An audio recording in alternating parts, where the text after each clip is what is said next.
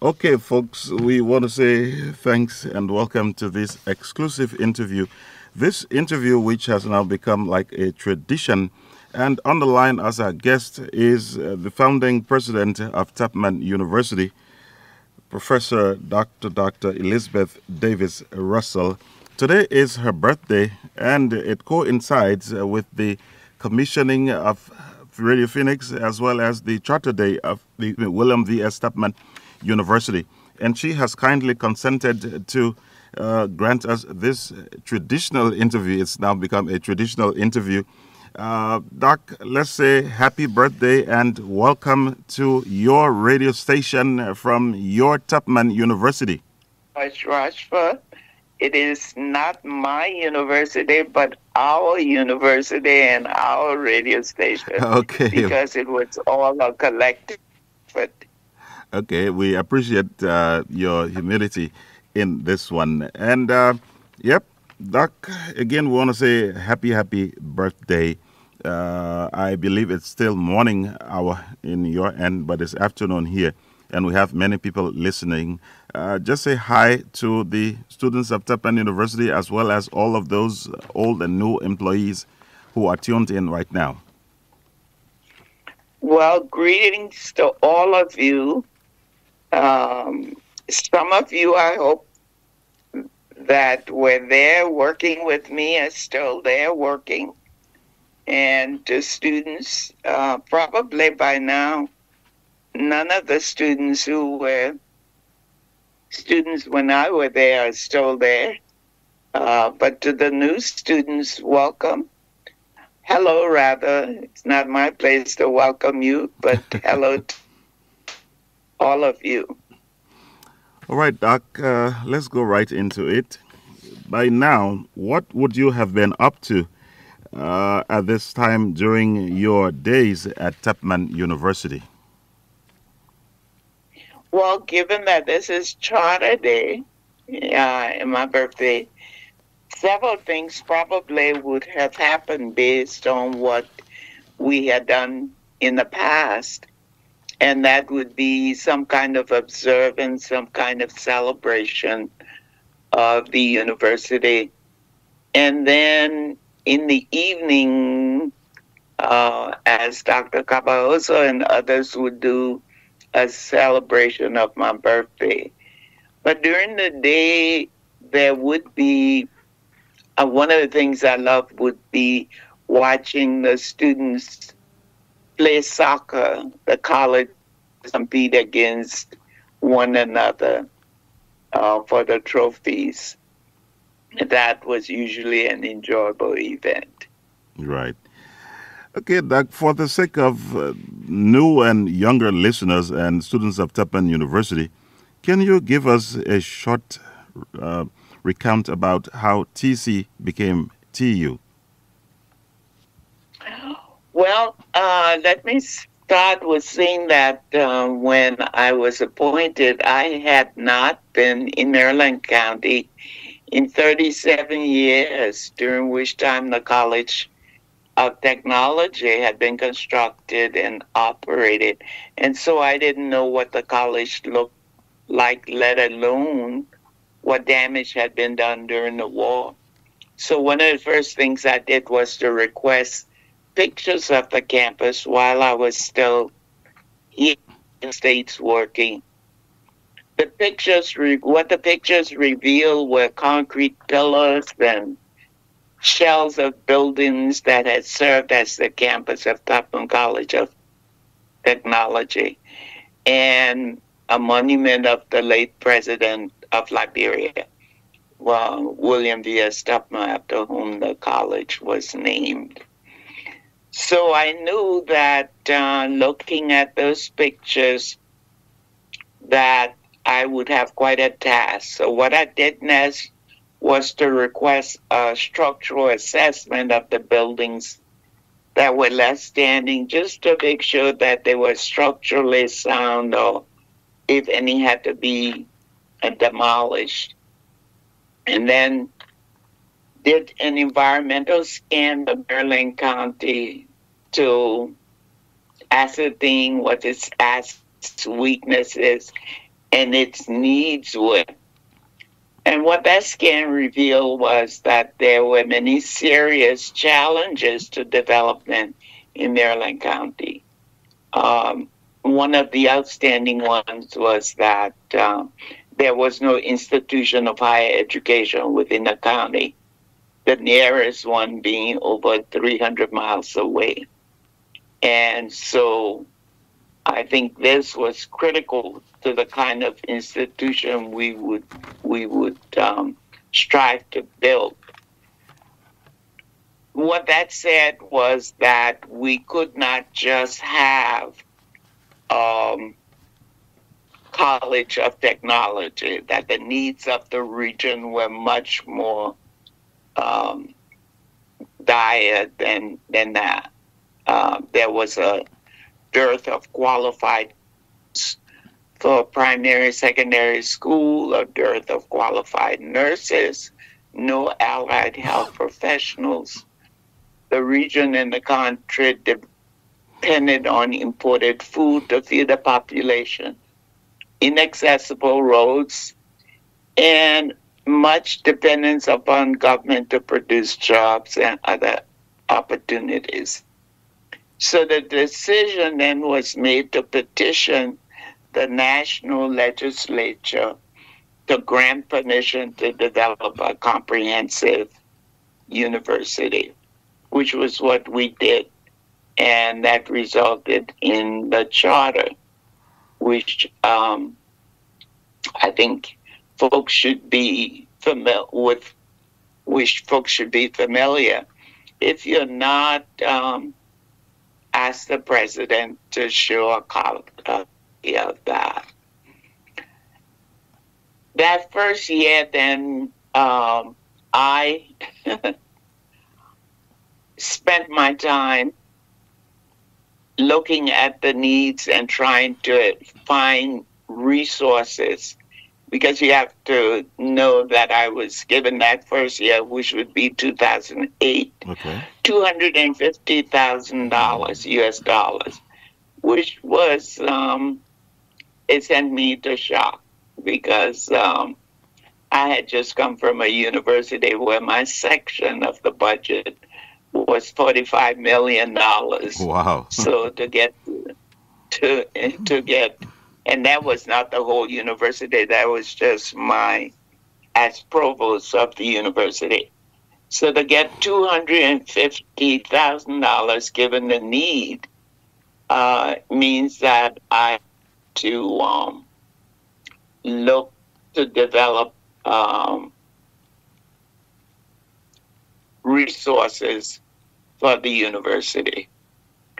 So one of the first things was looking for personnel who would be willing to come and help me begin this process.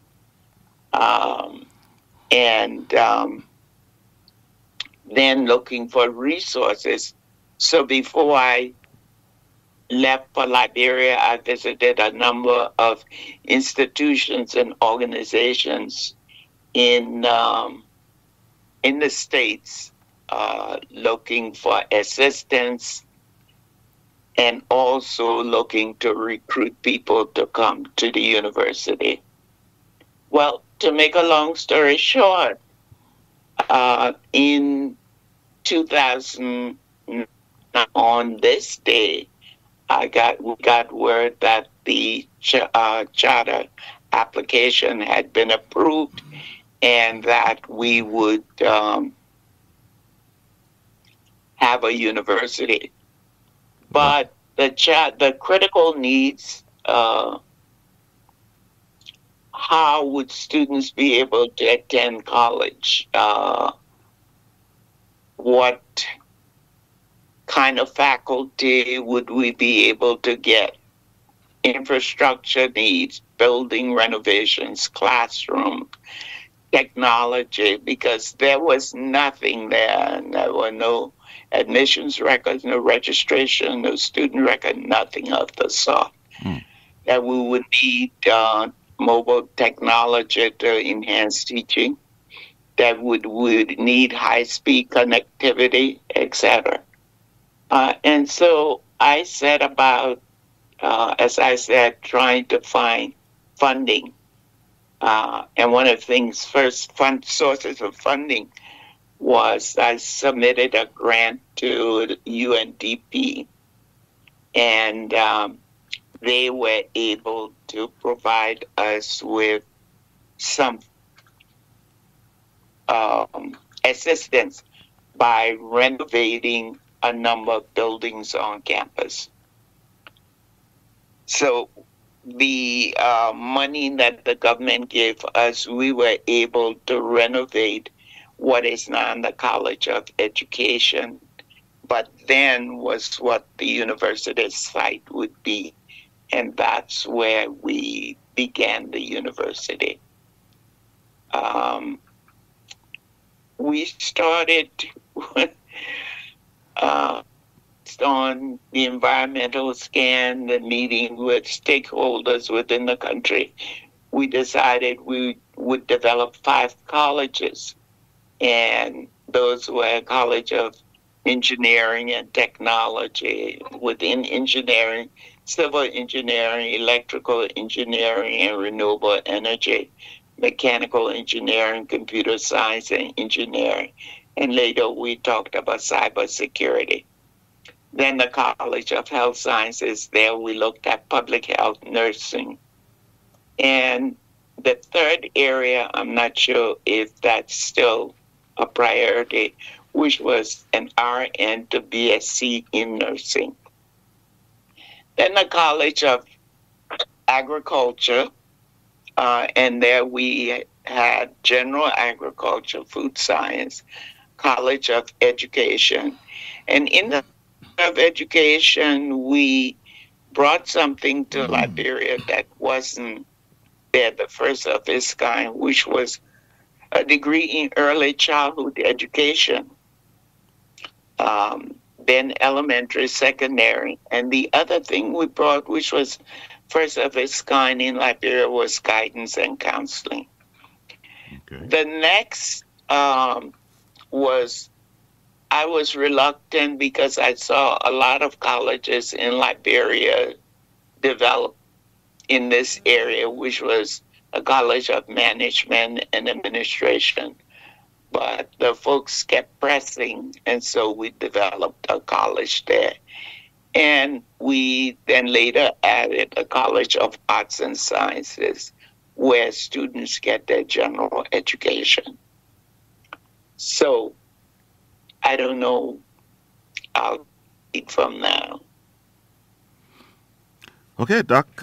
Now, as you rightly said, you contacted people far and wide who would come to help you. Are you still in touch with those people who I would want to term the pioneers who were here? They left their comfort zones to come and kick off the Tubman University.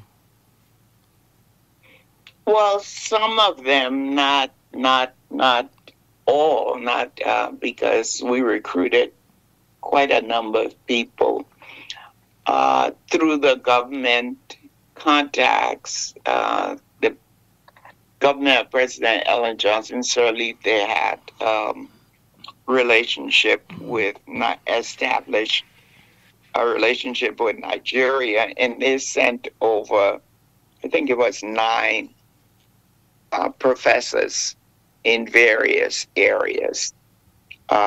When that for committed term, when that was over, many of them left and went back home. But there were a few that remained. Dr. Sonny Dawudu, and I'm not sure if he's still there. But we were in touch for a little while, but I've lost touch with him and his wife, Olasu, who was in the library. Folks that with whom I have frequent contact are Dr. Joe Isaac, who was our vice president for administration, the first. My Prince Isaac, Dr. Elizabeth Caballos, occasionally throughout the year I hear from her. Um, Rita Townsend is one with whom I have contact.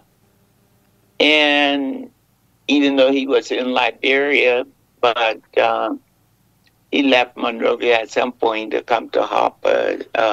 Johnny Woods, who is now Dr. Johnny Woods, and I recruited him to be on the TU Foundation board. So those are some of the folks with whom I have regular contact.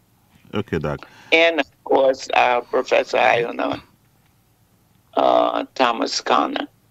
Yeah, she's still here and still helping out at Phoenix Radio. She's ever willing to help out, especially when we're having these trainings and what have you. And the child broadcasters, she's always with us, helping to teach them personal hygiene and whatnot. So now, Doc, yes, as she and others put together a proposal for a reading writing center and sent that to the foundation board. And we committed ourselves to provide funding for that. We are now working hard to get resources to provide the funding, which we hope we'll be able to provide by January of 2025 to enable the center to open. Thanks, ma'am. I believe that many people are going to be happy about this. So, Dr. TU now boasts of 6 colleges, 5 colleges added to the mother college of TC. What would you like to see happen from this point on? Well, you have to understand that I'm not the president of the university, and I'm not on the board of trustees. Those are your governing folks. I only chair the foundation board, and our sole function is to generate goodwill and resources for the university.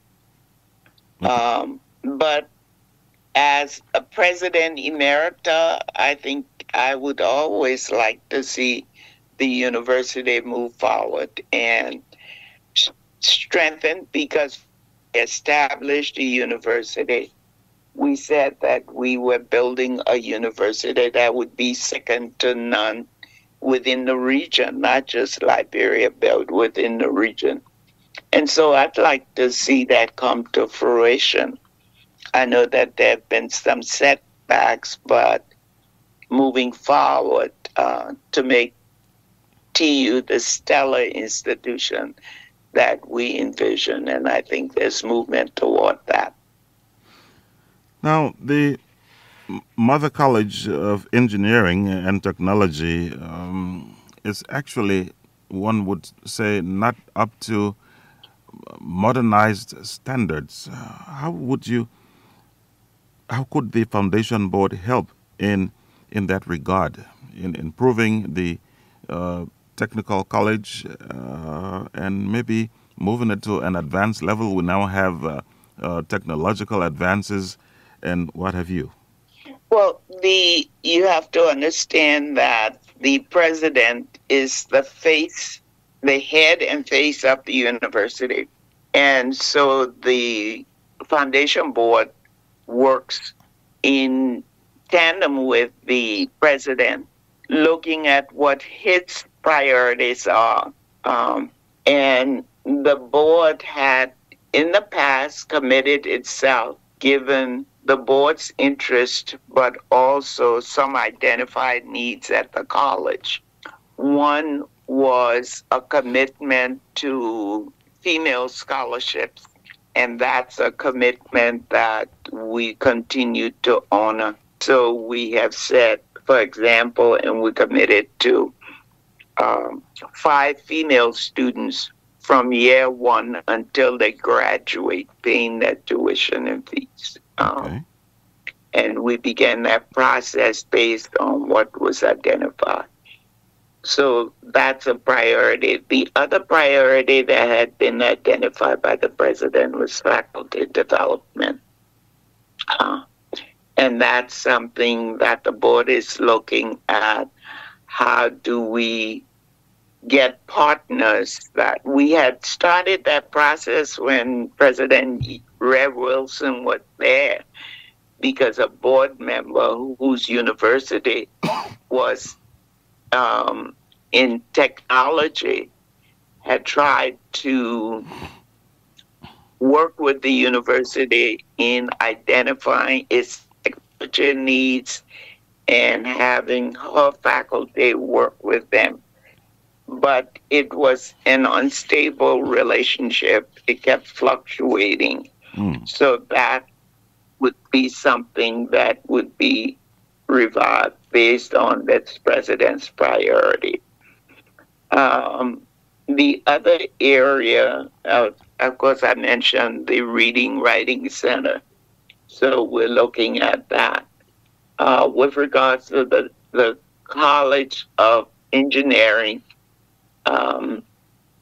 the president hasn't raised that as a concern at this point, or if I'm not mistaken. But you have to understand that the foundation board is a group of people who are donating their time and their resources to help the university seek resources and funding. So at any one point, we focus on what's before us. So if this meaning the College of Engineering is a priority, then we would ask, the faculty and whatnot, that the president raises that, again, being specific about what the needs are and whether the board is able to assist in any way. Okay, Doc, we just want to take a very short break to remind our listeners that we're in conversation with founding president of Tubman University, Professor Dr. Elizabeth Davis Russel. Today is her birthday. Today is also the anniversary of commissioning of Tubman University Radio Phoenix, as well as the Charter Day of Phoenix, that's of Tubman University. Doc, let's continue. Since your retirement, TU has had years of troubles and instability, which was primarily due to the lack of respective coherent leaderships. Given your years of sacrifice to grow the institution, how has that made you feel? I chuckle here. What do you think, Rocheford? What would be your guess about how it made me feel? I could be wrong, Doc. You could be wrong. Yes, ma'am. Well, it was distressing to me to hear of the difficulties that the university was experiencing, and getting reports consistently about how things were deteriorating, or things that we had accomplished were being disassembled or whatnot. So it got so bad that I told folks I did not want to receive any more information because it was depressing. And I had begun to question whether the 8 years of my life that I spent in Liberia, years away from my family, years away from the things that I was doing in the States, whether those were wasted years. And when I would voice that, folks would say to me, Doc, no, there are some folks there, students, etc., who have been touched by what you have done. Because my whole purpose, Rocheford, into going into education, because as you know, I have a degree in clinical psychology. I could have gone, spent my time exclusively in clinical practice, which would be financially more lucrative than going into education. But I was dedicated to education because I saw it as a way of making a difference for the better in the lives of students, particularly students who didn't have the advantages that I had or that others like me had. So, to sum up, yes, it was very distressing to hear that. So, it was, and it was also a point where members of the board or foundation were getting discouraged as well. Because when you go to raise funds, uh, yeah, potential donors want to know about the university. And in all the institutions I've been in the States, the president is the face of the university. So the president is there to talk about what he or she is doing, etc. And when you don't have that, it makes it extremely difficult. So, in short, it was a difficult period for me. Wow, we are so sorry about that. Yeah. Uh, so, Doc, now, what is your relationship with the current president of the institution, specifically Dr. Olu Menje? It's been a good one. I think when he was appointed, he reached out to me. He said because everywhere he went, he heard Dr. Davis Russell, Dr. Davis Russell. And so he wanted to talk with Dr. Davis Russell. And we had a good conversation. And he's been quite active with the board, has attended the board meetings, and in June was at our face-to-face meeting, and is an active participant, keeps us abreast of what's happening through his written reports, President Update. So he's been and continues to be um, a good partner with the board. Right. Now, is the foundation board in touch with other stakeholders on the ground in Liberia? And how is that relationship? By stakeholders, I mean people like the Maryland County Legislative Caucus and the legislature in general, as well as other maybe prominent citizens and board members, board of trustees members. No, I think you have to understand the difference between what the foundation board is and what the board of trustees is. The board of trustees is your governing body, your policy making body. And so it is the only one authorized to have contacts with legislators, etc. Okay. We are not.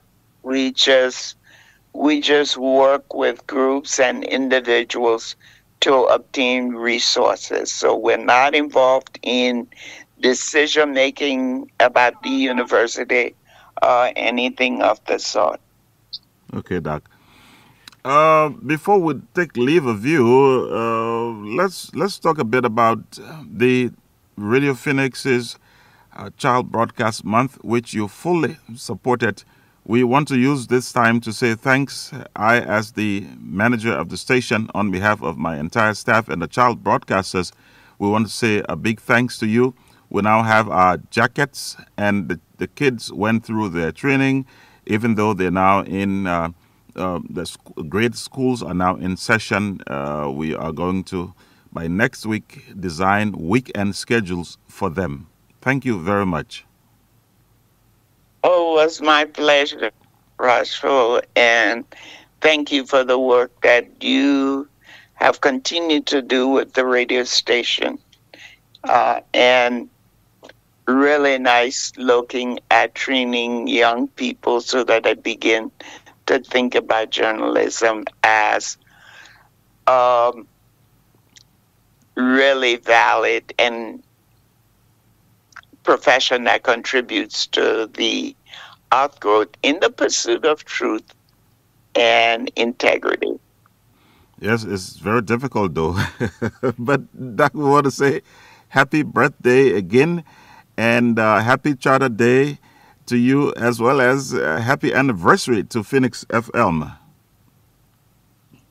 Is there anything going on today? Any activities? Were there any activities? Well, not really, but there's something planned because this is the weekend, and I believe that in the coming week, because the president is expected back on the ground in next week, so we are sure of having. But Phoenix FM is going to be certificating its child broadcasters. The university printed those certificates, and in the coming week, we're going to certificate them. Well, thank you very much. And I hope that probably within the next 2 years, I'll be able to make a visit if I would say God willing. Okay, we'll love that. But given the challenge of traveling to Harper, it is very daunting, and I know you have your personal stories. Exactly. And when at one point I thought about making T-shirts that said I traveled the road or something like that. And have Indeed. a picture of the car stuck in the mud. Exactly. But it's certainly my hope that as the rainy season comes, that it won't be as difficult as it's been in the past. Right, and the incumbent government has that's the central government has been trying to do some work. At least it's easier to travel from here to Zwedru, and there are indications that they're going to improve on the segment between Zwedru in Granjide and Ganta in Nimba County. Mm-hmm. All right. It's back on the years we had when we had one generator that we moved from residence to office, and the generator was in the office buildings during the day, and we took it, let it rest, and then use it to power the residences. Having to bathe in buckets until we dug wells and had a running water system, and having electricity brought in. So those are things that your new students don't know about, or even your new faculty. Right. I remember having orientation with new faculty one time and shared with them what we had gone through that first year. And I think it helped to put things in perspective for them so that their complaints seem like minor compared to what we had endured that first year. Yeah, so what an experience. A joke in my family is that my husband offered to give a course on bucket bathing.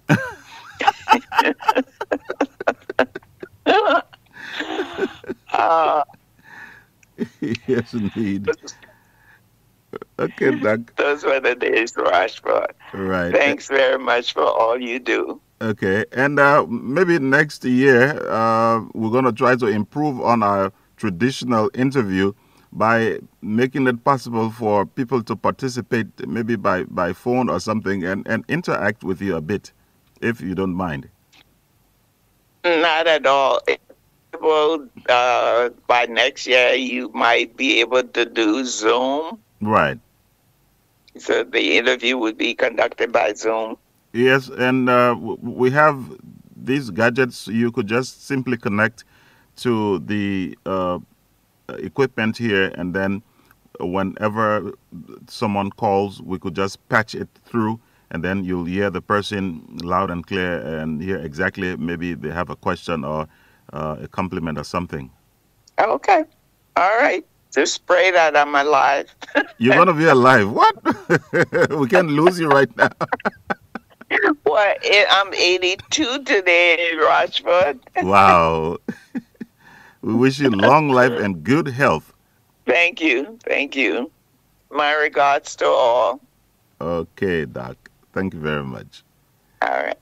Okay, that was President Emerita Professor Dr. Davis Russel in that interview.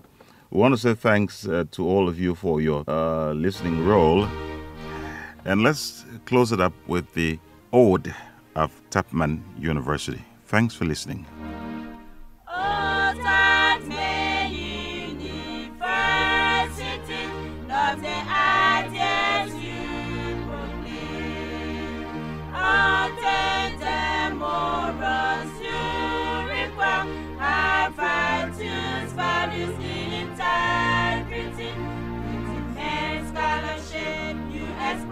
Expectations, your ideas be out of the university.